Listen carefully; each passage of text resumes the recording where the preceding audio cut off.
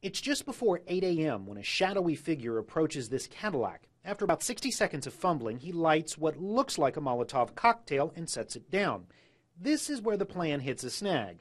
He tries to smash the window with a brick, again and again and again. Finally, the glass shatters. But this vandal gets more than he bargains for when he steps right on his own firebomb. The man runs off with his own pant leg on fire.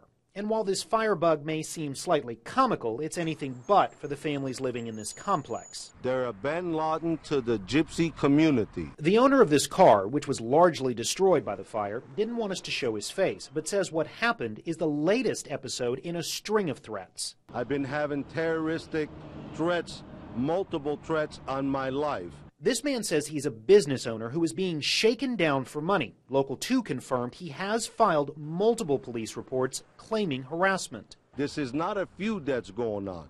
This is his MO.